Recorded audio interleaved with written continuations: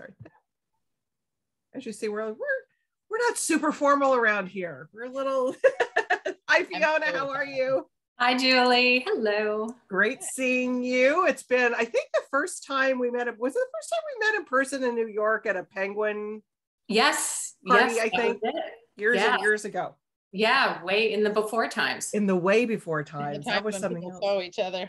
Yeah, exactly. And Melodie, we've never had the pleasure of meeting in person, but it's great to meet you this way. To meet you too. Yeah, we're so looking forward to this conversation. I can't wait. Just real quick before, just to give Facebook time to let everybody know, and we're recording so people can always come back to this if they miss something or if they join us a little bit late, but just real quick, a little bit about Warwick. So we are located in La Jolla, San Diego, California. So Fiona, you're calling in from New York, is that correct? Yeah, New York City. New York City. And Melodie, you're in Vermont, is that correct? I'm still a New York and Vermont person at the moment, back and forth, but as we speak, I'm in Vermont. In Vermont. So we kind of we're at the tips of both ends of this continent, I think we've got pretty much covered. So hopefully we've got some people joining us from in between zones there. So as you see, my sign says 1896. Warwick celebrated its 125th anniversary this year. So it was a pretty big year for us. So we're very proud of that. So if you're in the San Diego area, in the comment section, Melodie and Fiona are going to talk tonight for about 35 minutes. In the comment section, go ahead and put some questions in there for Melodie or Fiona. I'm going to bring those into the conversation at about that 35-minute mark, somewhere around then. So go ahead and put some questions there. Don't be shy. But I'm also going to put in Melodie's book there for you to easily click and order.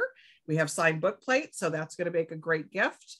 And if you're in the San Diego area, you can select to pick it up at the store and come. There's parking behind the store. We do free gift wrapping this time of year. Lots of great stuff to buy at the store. So we'd love to see you. But if you're not in the San Diego area, independent bookstores do ship books. So we can actually ship this to you. So I'm hoping that a lot of people discovered that over the last 22 or 23 months that you can support independence, and we actually get them pretty quickly.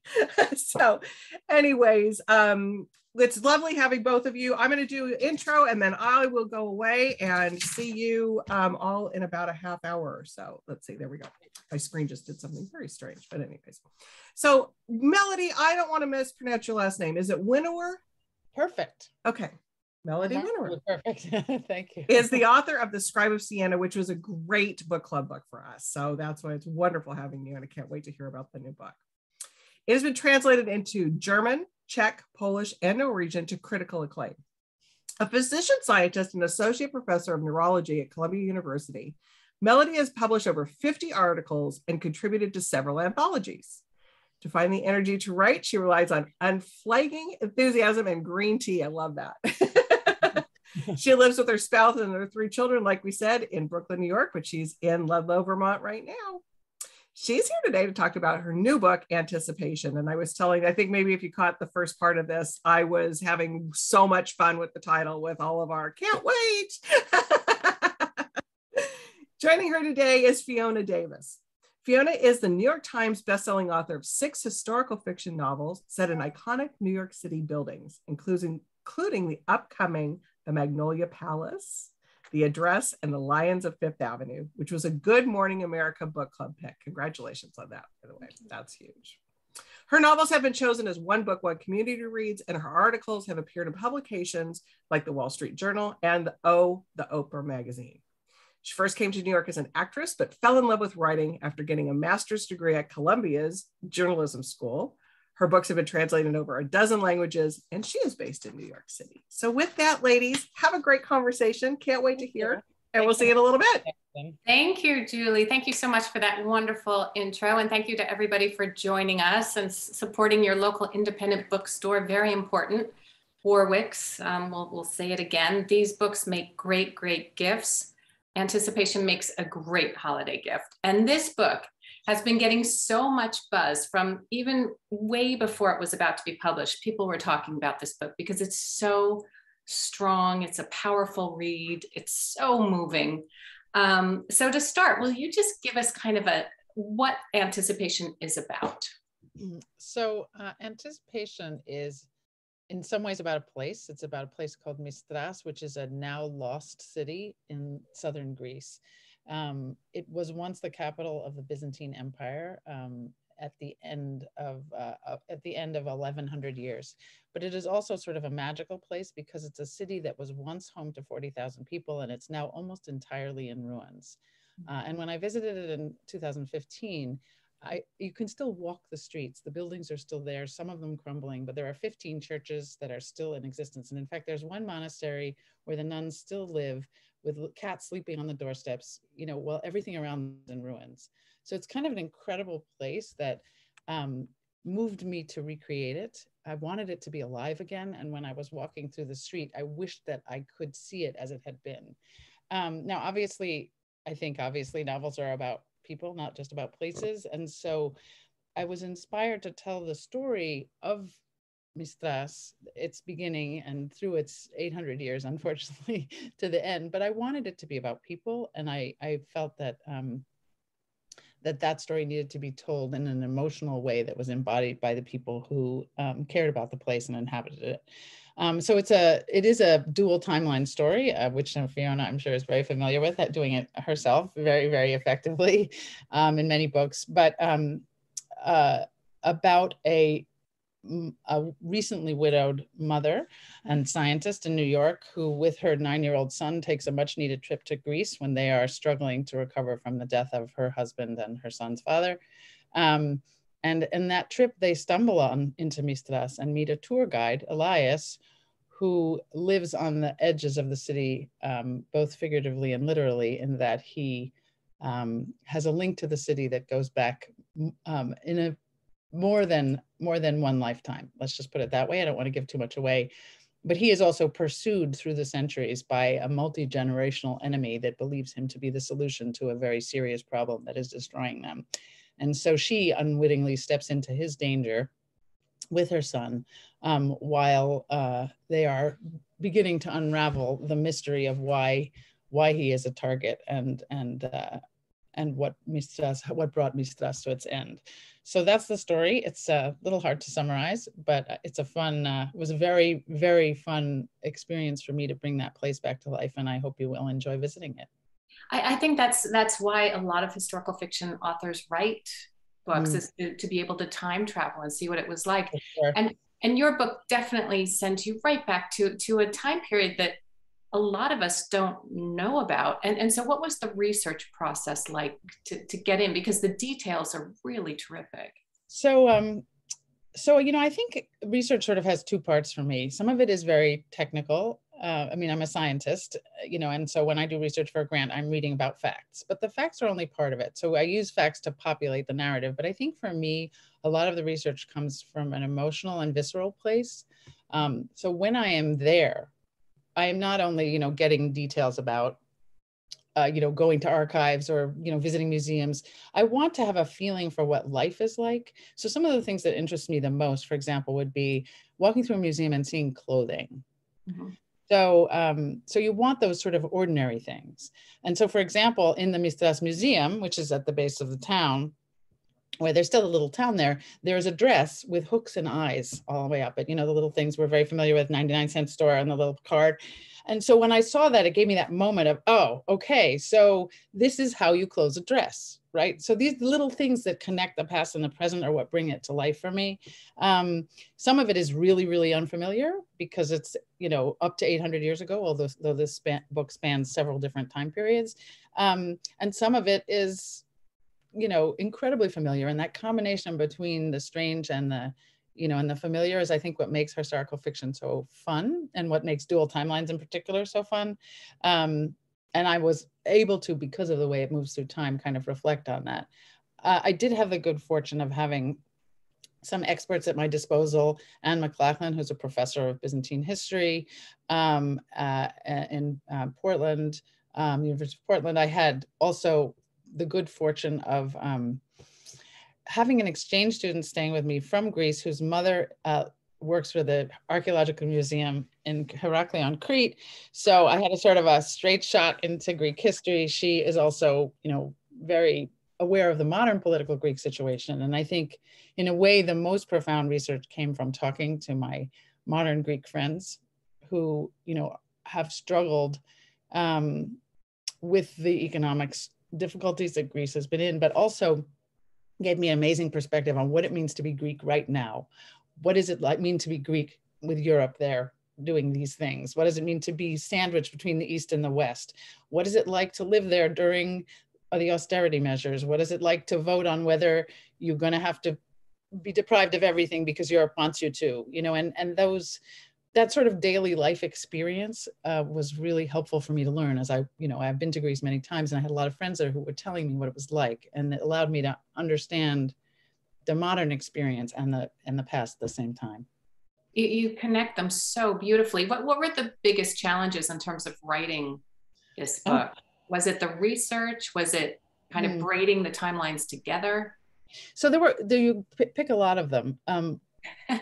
Certainly the time structure of this book to me was like a really big headache. I mean, I actually drew it as I was, because it's not just 2 times. And I wanted to I saw it as a diagram. So like I would, draw little lines and like timelines. And so that helped me a little bit. I think I love the little surprises about how you connect one thing and another. And if you drop a small clue that links something, I loved weaving those things in. That was really fun. Something that is common to 2 different places that you see reappear.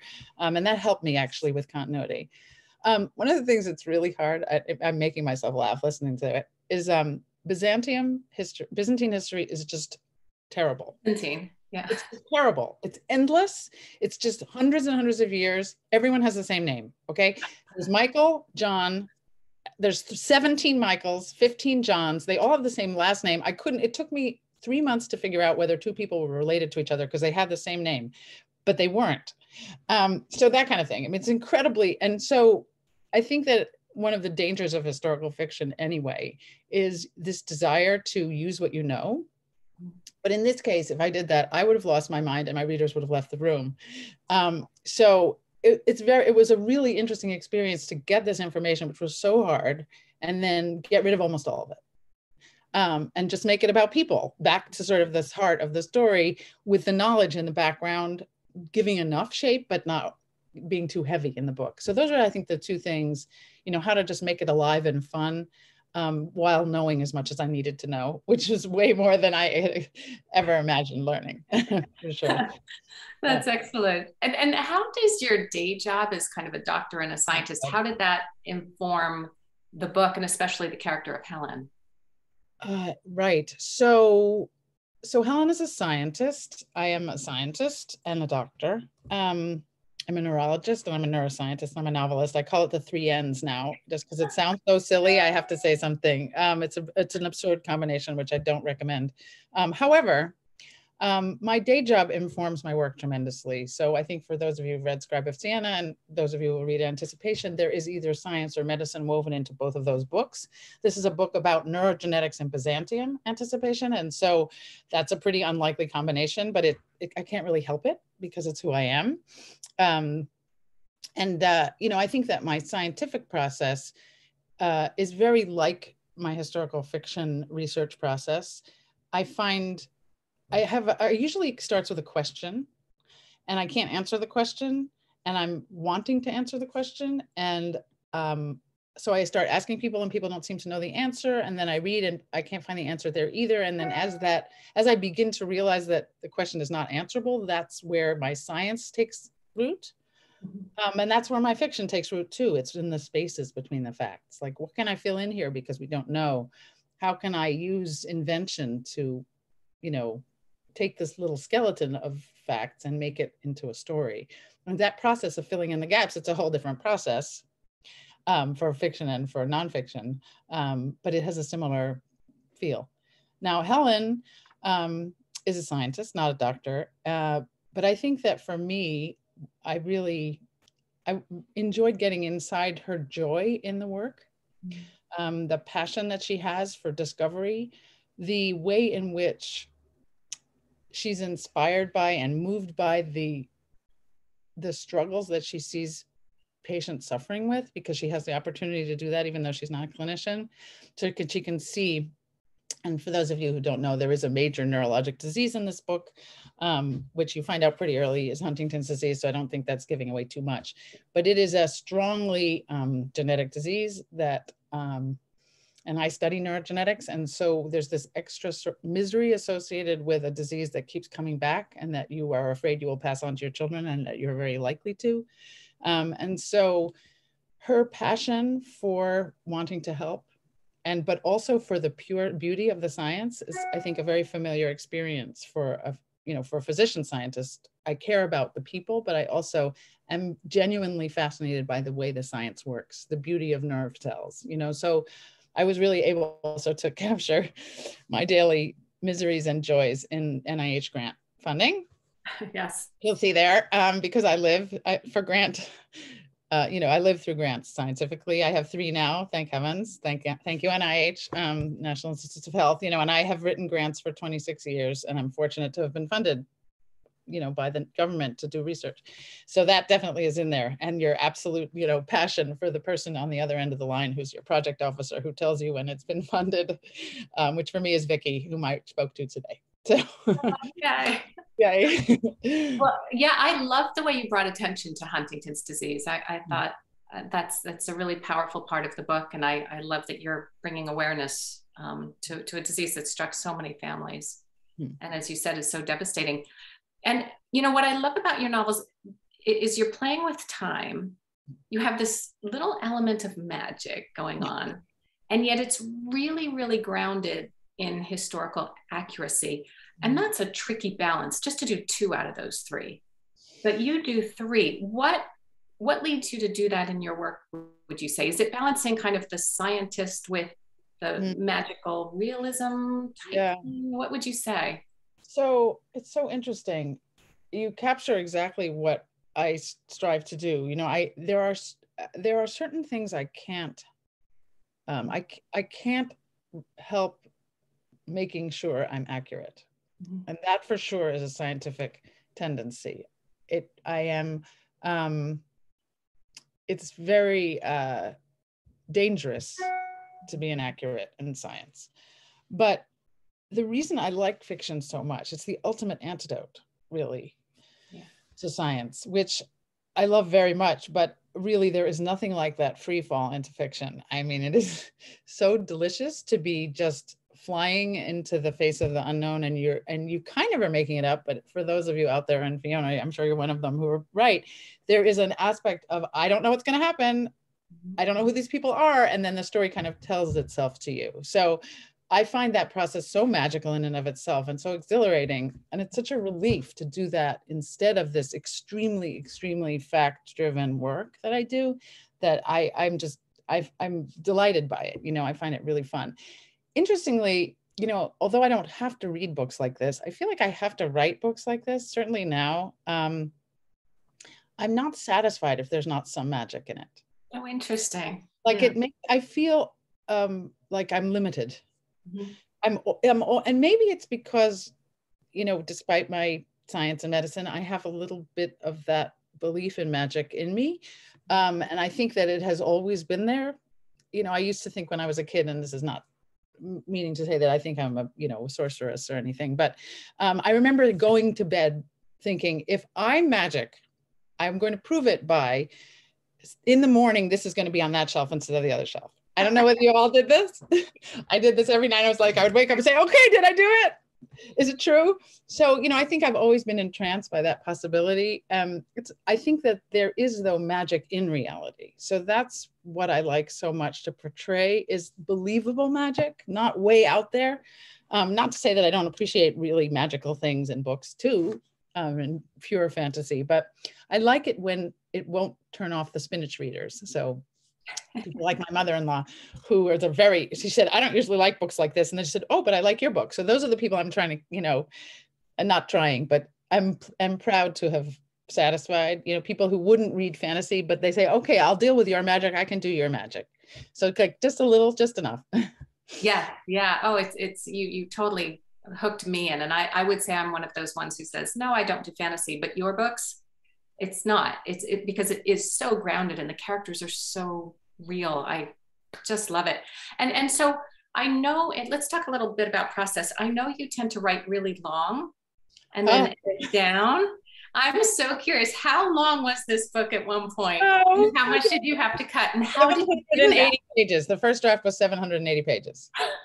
Please don't be afraid out there that this book is not 780 pages. No. It's really not. It's 460 something, right? So 470. And it flies by. Yeah. Thank you. Thank you.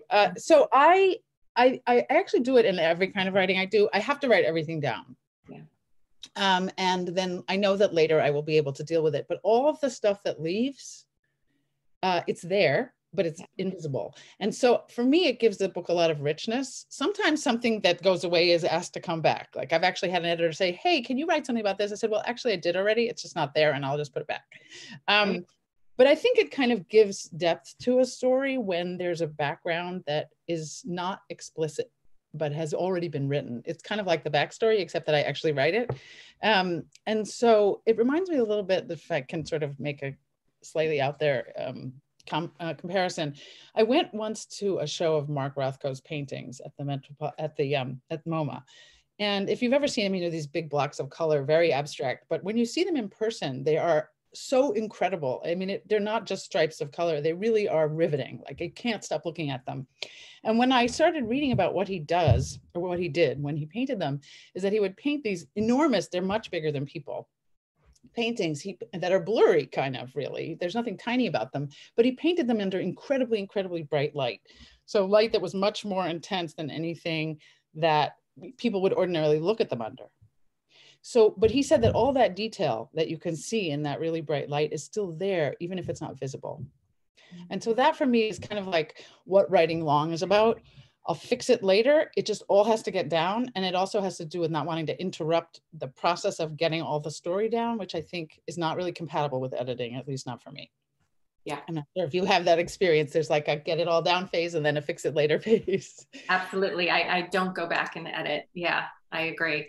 And in terms of, you know, going through history and taking characters who are maybe inspired by or grounded in real historical characters, what are the kind of the challenges and benefits of writing a character who is historically true and then adding in ones who are not? Because that's tough. Amazing question. This one was really, really poignant for me in this book, because in my first book, nobody was real. There were people referred to, the Lorenzettis, who are painters who are real, and there were teachers, but they weren't actually characters. They were just in the background. And so I had the story, the background history was true, but the people weren't. So this book has a lot of real people in it. And that was very hard. But I remember the first time I decided to make one of the people a real person. And it was a difficult decision. It was Guillaume Villehardouin, who's this French prince, who's, it turns out, has some very funny characteristics, including really prominent teeth, and he's very self-important, and he does actually think himself to be quite erudite and read poetry all the time. And so he was a fun person, but there's very little information about him, and I'm sure most people haven't heard of him. So that made it easier in a way, but I thought for 6 months, I thought, can I do a real person? I don't really want to fall into the trap of being worried I'm going to make a mistake. So that's one of the scary parts, is that you really can't make the person up, but you can make some things up. So when I finally decided, it was one of those magical moments where I was trying to decide what to do. And then I had this book from a reproduction, obviously, a reprinting of a book from the 13th century that is about this time and about him. And it opened to this page about him at the moment I was trying to make that decision. I said, okay, fine, I'll do Guillaume, I'll do him. But I think often what will happen is, like, it's good if there's not too much known, but I will take a small piece of information about that person and let my own head spin the character from that, rather than try to get too much information and then use it all. Mm-hmm. I think that makes things just very heavy, and then it's not fiction. So for me, I became sort of preoccupied with his, I don't know whether he was really like this, but with his, it became almost like a buffoon. Like, he was silly. He became silly to me because he was so self-important. And so that kind of took on its own character and he rode with it. I didn't really do it at that point.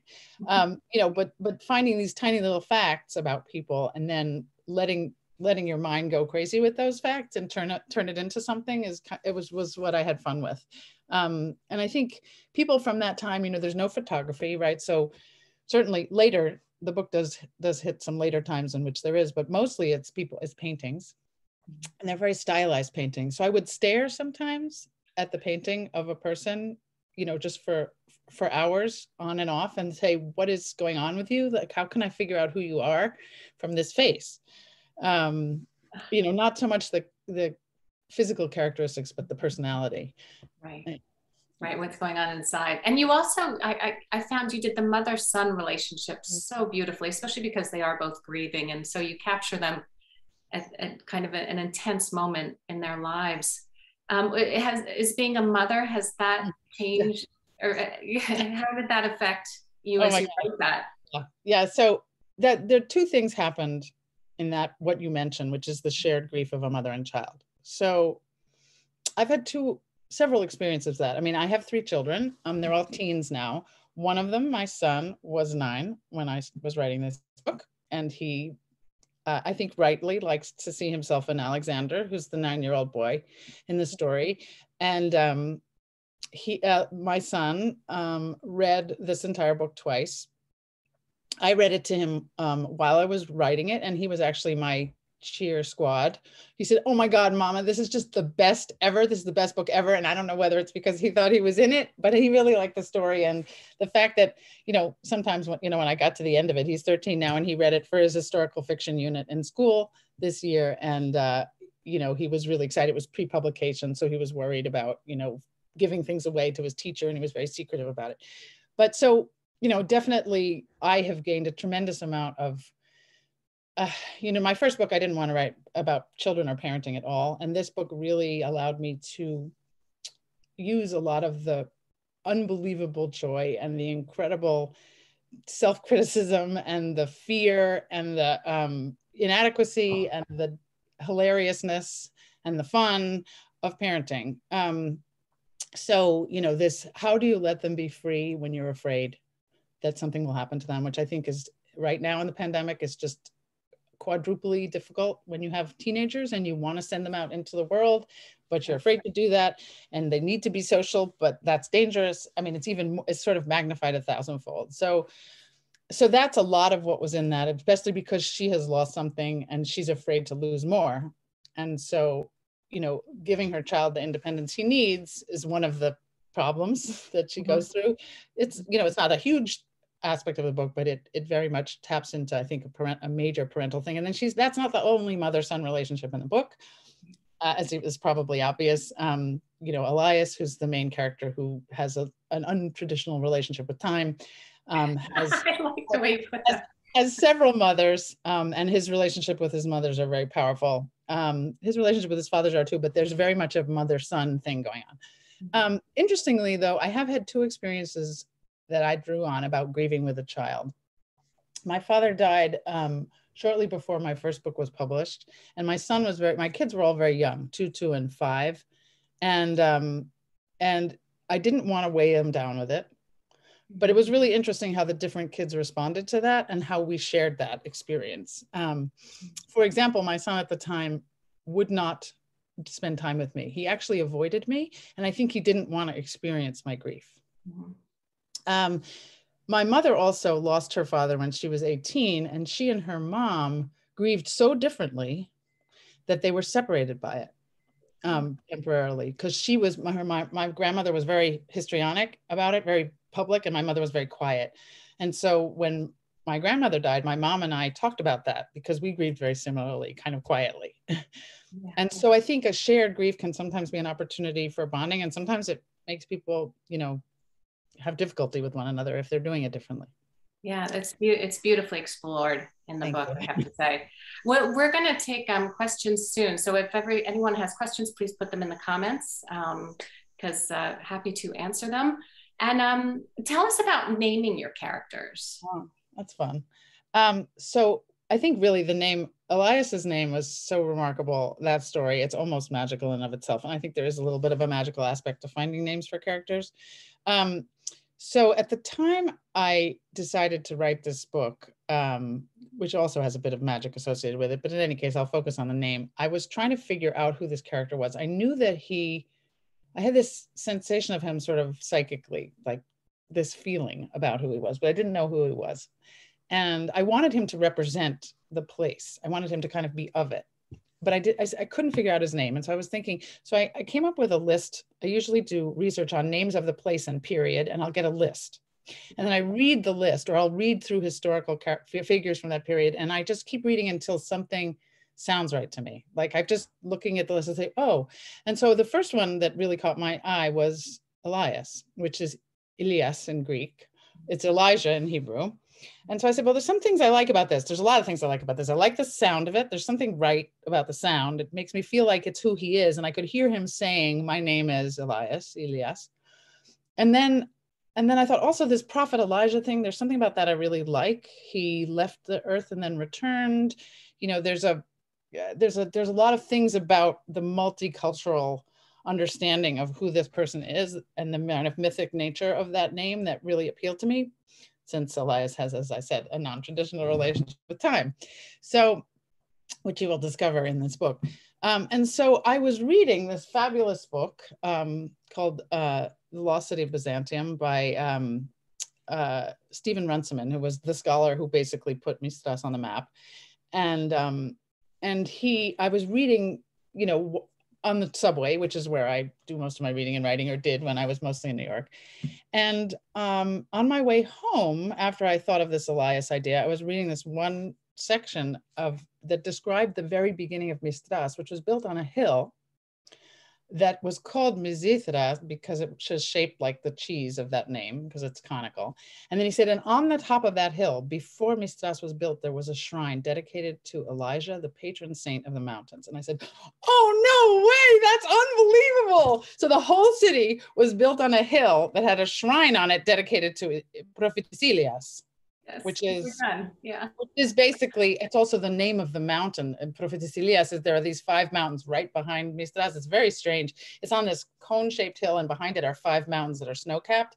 And so, it turns, I said, okay, Elias, I hear it. I'm doing that, fine. You told me, I'll go with it. So that was certainly, that name really came from outer space. It was meant to be, no question. That's right. I love it when that happens. And the way you describe the place, it's almost like you feel like you go to Greece and visit it. And you must. Totally visitable. Yeah. You have to see it. I mean, I spent 6 hours, my poor kids dragged them around up and down. Unfortunately, it was December when I went, not the summer, because it's very hot there in the summer. Yes. Well, Julie, if it's works for you, if there's some questions and you want to bring those in, please feel free.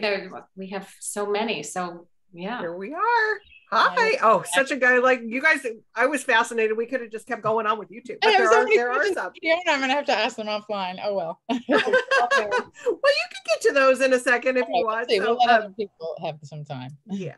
Well, Mary's asking, since we're on the subject of what you did in the research in Greece, she'd like you to expand a little bit more on that. She wants to know, can you talk about the time you spent in Greece and the research you did there? Sure. So a lot of what I did when I was there was experiencing the place, because the metro research can be done anywhere. So I've been to Greece, I think maybe 10 or more times.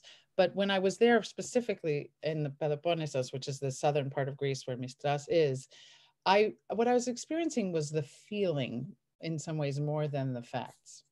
So what is it? What is the air like? What is the smell? What is growing? What is, the clarity of the Aegean, the food, which is very similar actually. What are the flavors? Horta, which is in the book, are these boiled and then wild greens that are then doused with olive oil and lemon. And I actually did collect on a hillside and saw old ladies all in black collecting on a hillside these wild greens that we then had for dinner. So, the actual experience of being there is very like what I portray in the book. And that's, I think, I have very much of a love affair with Greece, really deep connection to the place and a lot of people there. So much of it is just sort of picking up the feeling. This hospitality, which is so distinctive of Greece, where they have so little and they'll give you everything. So, we walk into a hotel in Athens and, a tiny, incredibly tiny hotel. And they say, my mom just made this lunch, here, have some, literally, or here, my grandma, it's always which is grandma in the back is made lemonade and here it is. And she comes out all in black with this kerchief and everything else. And so, you know, that experience of incredible hospitality, of the welcoming warmth, also of sort of the day-to-day experiences of modern Greece. Like, for example, you cannot flush toilet paper. You cannot. None of the plumbing will handle it. In every bathroom, there's a sign that says, do not flush the toilet paper. And I always forgot. Oh. And I would always panic that something would happen. This found its way into the book because this toilet paper thing is a real, when I got home, I stopped being able to flush toilet paper. You have to put it in a garbage pail. So this is like one of those mundane facts that makes a place really real. You know, that there's always these, maybe because it's very hot and very dry and it doesn't really matter. And maybe something else, the shower curtain never prevents the water from going to the bathroom at all. So the bathroom always floods with water. Just inevitably, it never works. You know, a lot of things don't work. Things break down, but everybody is always kind. And in fact, there's one scene in the book that really happened to me, which is that I was in an incredibly tiny village for the celebration of the Virgin Mary, which is very intense, sort of, especially in the tiny towns in the region and everybody actually stays up all night and they pray all night, and then they roast animals and, you know, eat meat all night, and they have this huge bread and everybody sleeps outside. It's quite amazing.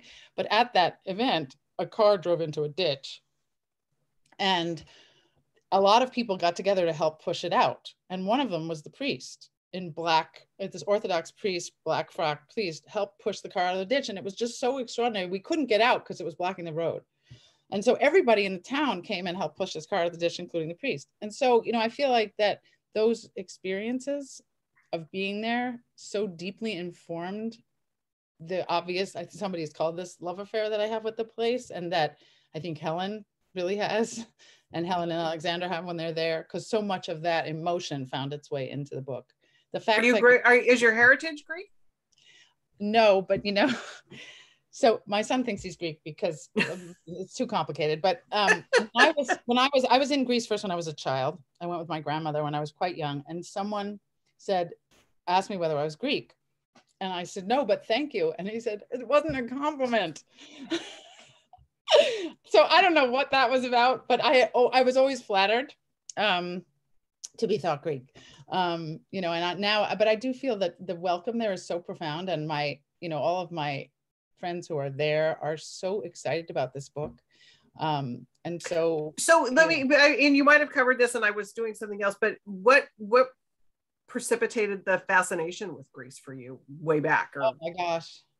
Well, you know, my first love, people ask, you know, what was your fan love when did you have posters on your wall? So Alexander the Great was actually, I kid you not, like I had this love affair with Alexander the Great. I was obsessed with him. So I think I always really loved Greek mythology. This book does not cover that period at all. And in fact, it really skirts it completely. But anyway, mostly. But I think I've always really had a profound fascination with the history of that place. And I had been there so much as a child because my grandmother really loved it. And so I spent a lot of time there with her. That I think, you know, it was born very early, but I grew up reading Mary Renault, who is sort of, I think a lot of historical fiction authors probably cut their teeth on reading her books and her evocation. I recently started rereading some of her books about Alexander the Great specifically, and the way that she kind of seamlessly makes you feel like this is the time and you're in it without any artifice. Like this is how it is to live then. And it doesn't feel constructed. You're just immediately there. Right. So, you know, I think that really shaped my early love. Interesting. Yeah. So this is going back a little bit in the conversation, but Amanda wants to know, which was more thrilling, getting your first grant or your first book deal? Oh my God. Good question. Let's see. I think it was the book deal, to be honest. I hope that the NIH isn't listening out there. I mean, it was really exciting to get my first grant. There's something so personal, though, about a novel. You know, I mean, I have had to become pretty hard-shelled, although I do get despondent when a grant isn't funded. You know, and obviously writers get a lot of rejections, but a novel comes so much from the heart, you know, and so much of you is in it. And it can't really be separated from you. It doesn't mean you are the characters necessarily. Right. And that's kind of not exactly the interpretation I mean, but it is so intensely personal, right, that to have it out in the world and to have it be loved, especially if it is, which doesn't always go well, but sometimes it does. It's kind of like a child. You know, it feels like creating a person, and then when that person goes out and people like that person, it's even more rewarding. You know, so I think as a result, you know, if things don't go well, even moment to moment, which happens with every book, you know, if somebody doesn't like it, it feels personal. And you have to learn as a writer, as I did as a scientist, to say, okay, that didn't work, move on, not for you, whatever.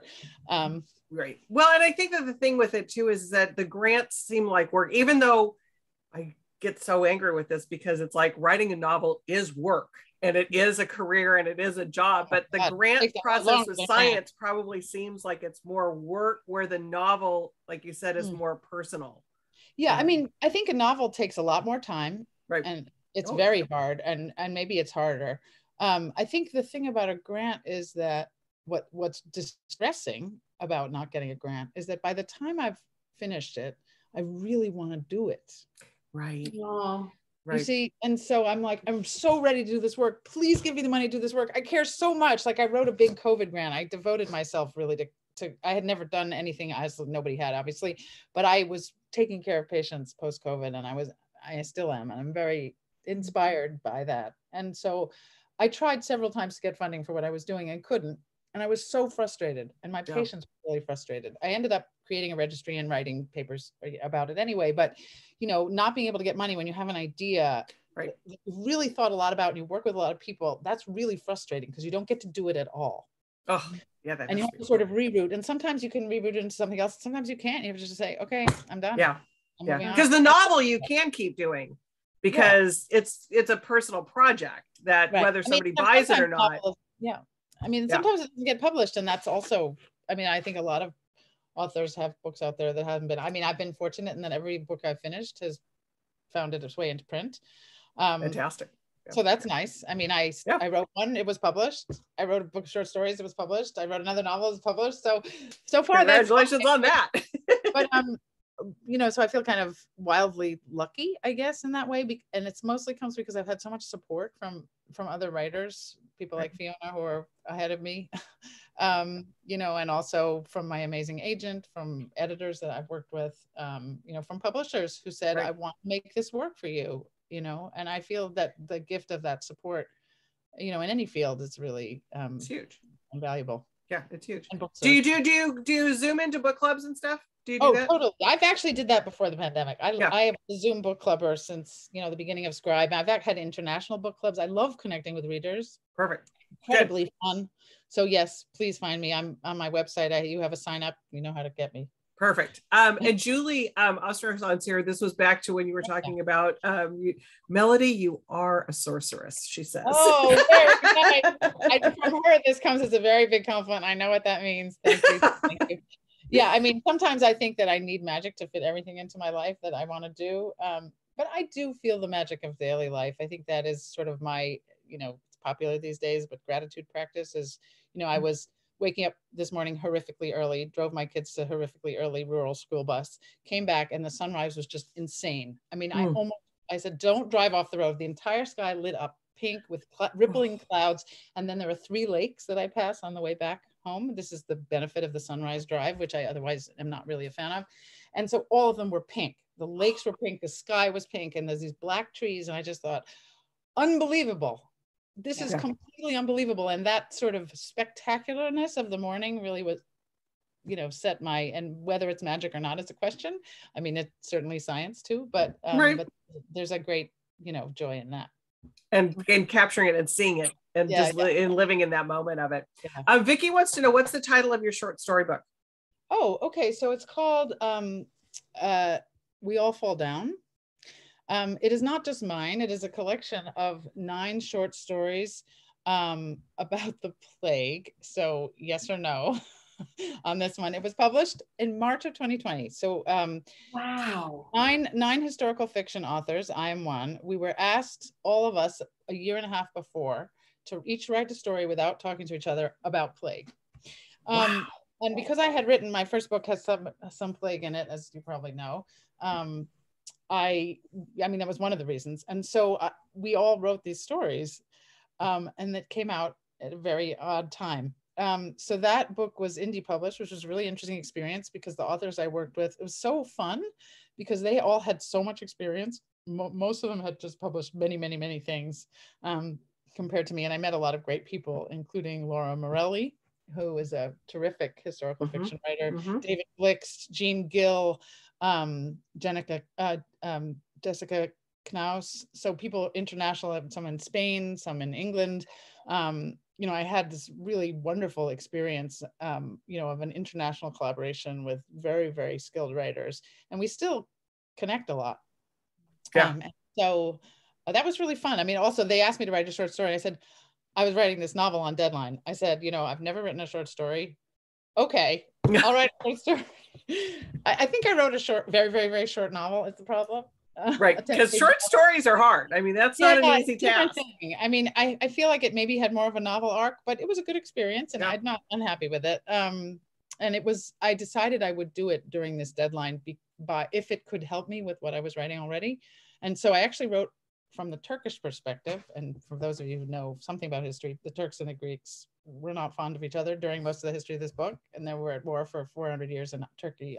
The Ottoman Empire occupied Greece. And Turkey is 20 kilometers from the Greek coastline, where I stayed in the summer before I published this book to kind of feel that a little bit more. And so I decided to write a story from the Turkish perspective about Mistas. Interesting. Because it was occupied. Yeah. And so that was a great experience because I got to see the other side. I learned something about it at the same time, and also learned about a period of time that I really didn't know much about. Super interesting. Well, we're kind of running out of time, but Fiona, I want to ask you, can you tell us anything about the Magnolia Palace? Oh, yay. Oh, you're so kind. Yeah, the Magnolia Palace comes out January 25th. It's set right around the corner. Collection. Yeah, right around the corner. It's at the Frick Collection, which is a real gem of a museum in New York City that was owned. It was a house of Henry Clay Frick and his family, later became a museum. It's two timelines, 1919 and 1966. And it's about beauty and art. And there's a scavenger hunt and a murder and a missing diamond. And I can't wait to get out in the world. I know. I love that. I love the missing diamond. Oh, it's got all kinds of good intrigue there. Just real quick question for you two. And then Melodie, I'll let you ask one of your questions to Fiona. But real quick for me, what you base a lot of yours on buildings are your like thing that what made you go to that? Yeah, you know, when I was a kid, we would go back to visit relatives in England. My parents are both English.